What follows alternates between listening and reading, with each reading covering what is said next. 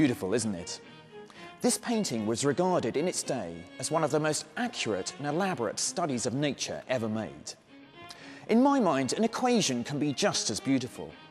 Instead of paint and canvas, a mathematician uses numbers and equations to depict everything from the movement of atoms to the formation of galaxies. Mathematics can be used to view the world in a way that is as breathtaking as a Van Gogh, Monet or Renoir. The universe is literally painted with numbers.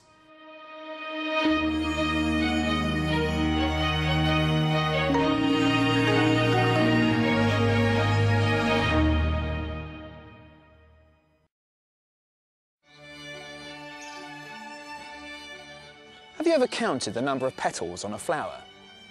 Given the variety of different flowers in the garden, you might think that any number of petals was possible. But it turns out that many flowers like just 5 petals. And if it isn't 5, then they seem to favour other numbers, like 8, 13, 21. Perhaps you can see a connection between all of these numbers. You get each number by adding the 2 previous numbers together. So for example, 8 plus 13 gives you 21.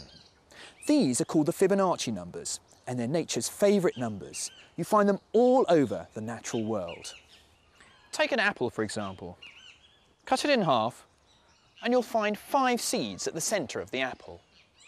Count the number of spirals on a pine cone or on a pineapple, and you'll find 2 sequential Fibonacci numbers, say 8 and 13. Plant growth seems to obey mathematical rules, but it's not just flowers that like these remarkable numbers.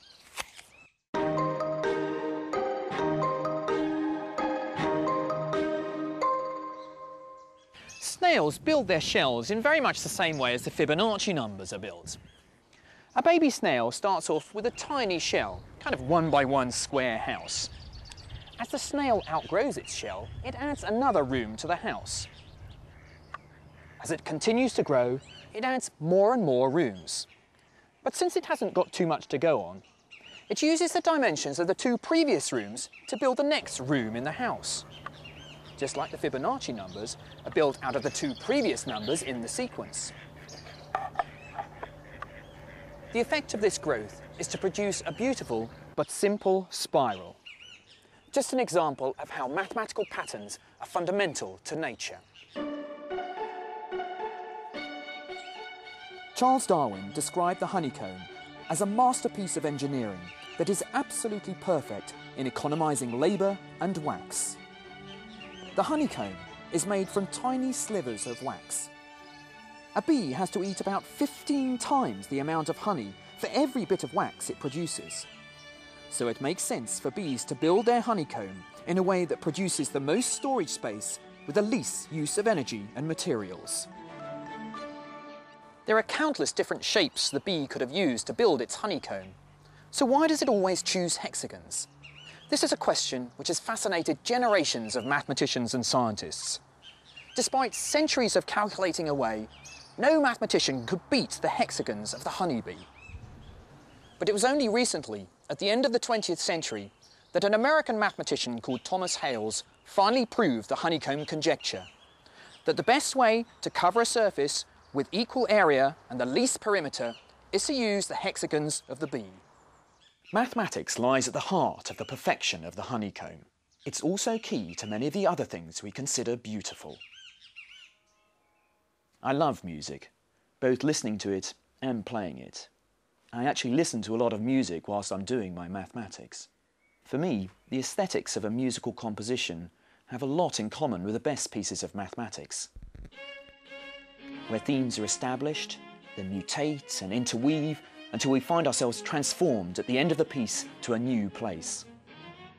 Just as I listen to a piece of music over and over again, finding resonances that I missed on first listening, I often get the same pleasure in rereading proofs, noticing the subtle nuances that make the piece hang together so beautifully. Sometimes mathematics at school feels like a musician learning their scales and arpeggios, and we never play students any real mathematical music. Although it takes years of training to be able to compose the great mathematical works, even with the maths we learn at school, it's still possible to hear some of the beautiful music of mathematics.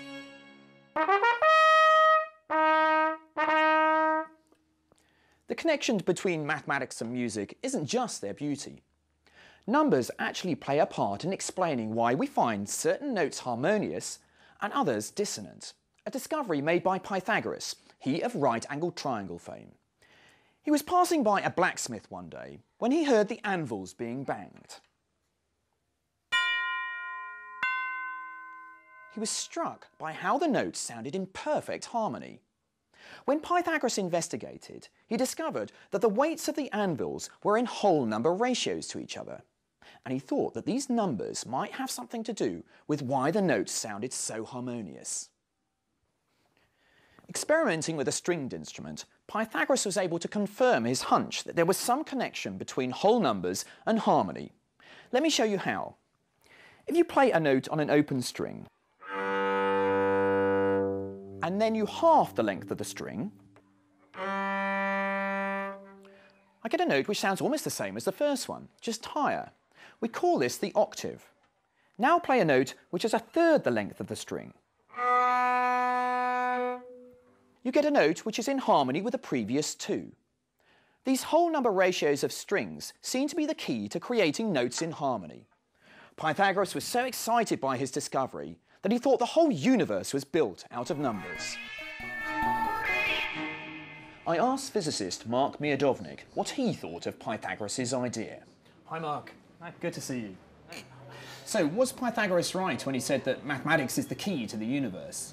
Well, let's think about this. Perhaps let's pretend that the head on my pint is the universe and yours is another universe. And they're very different, actually, aren't they? And if you want to understand this universe, would we have to understand different physics? Or actually, is the physics of foams common in both cases? And if so, can we explain what the difference between these two foams is?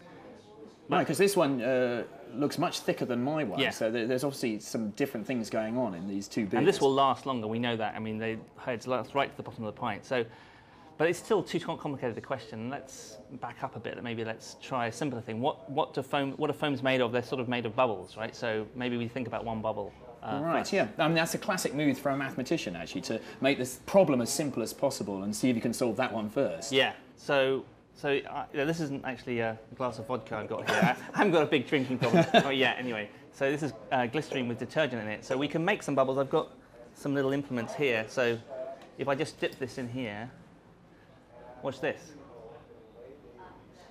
You must have seen that before. Beautiful, and you get a beautiful sphere, yeah, one of mathematics' favourite objects. Now, the question is, does it matter what I blow it through as to the shape I get? Like, the reason I get spherical bubbles, is it because I blow it through a circular wire? Okay. So here's a triangular wire. So we're going to get a pyramid now. Hopefully. Let's see if we can do it. Ah. So okay. The thing is, it doesn't really matter, it turns out, you can see this from experiment, what you blow the bubble through, you always get a sphere. So that's some really underlying physics forcing it. You're forcing it into some shape and it's forcing itself back. Okay. So what is that? And that turns out to be a competition between pressure and surface tension. And you can write an equation, a very simple equation for that. And it's pressure equals surface tension over r, where r is the radius of that sphere. So can you use mathematics to control the world? Right, so then we can manipulate it. So for instance, we didn't really talk very much about gamma, the surface tension of this, or this. But in fact, if you change the surface tension, you'll change the stability of the bubble. So the reason we can blow big bubbles is because we have a very low surface tension liquid. So it's very low gamma. But if we were to increase gamma, we'd make it harder. So for instance, if I was to increase suddenly the surface tension of your pint, all that foam would disappear. Okay. And you can do that through chemicals, right? So okay, yeah. I've got something over here which will change the surface tension of your, and it will just completely get rid of your foam. Oh, yeah. Sorry about that. Is my beer drinkable now? It smells actually, disgusting. What did you use? Aftershave. Oh, no. Well, I'm going to have to go and get another pint then. Sorry, Mark. Thanks, Mark. Mark's experiment with my beer just goes to show that Pythagoras' notion was right. We can describe virtually anything with numbers. One of the first people to realise the power of mathematical equations to describe the natural world was Galileo Galilei. He once famously wrote that the language of the universe is mathematics, and its letters are circles, triangles, and other geometric figures, without which means it is impossible to comprehend a single word. He once showed that objects of different sizes drop at the same rate, regardless of their weight. That is, provided you ignore things like air resistance.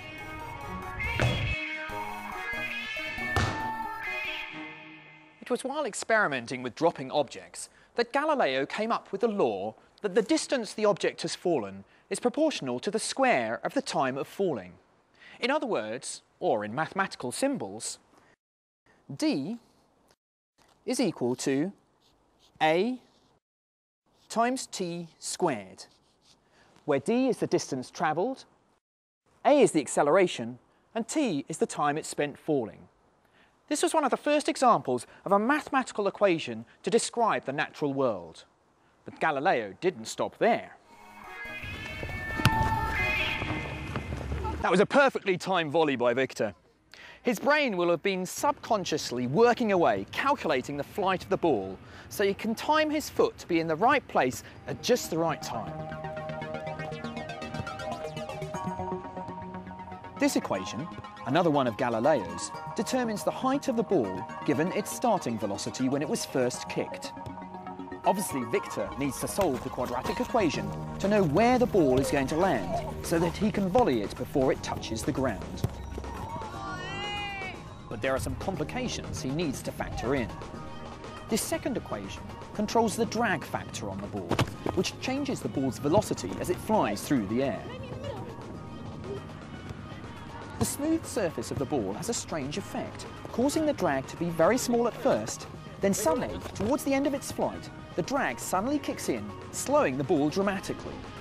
It's quite counterintuitive, and it's caught out many a professional goalie.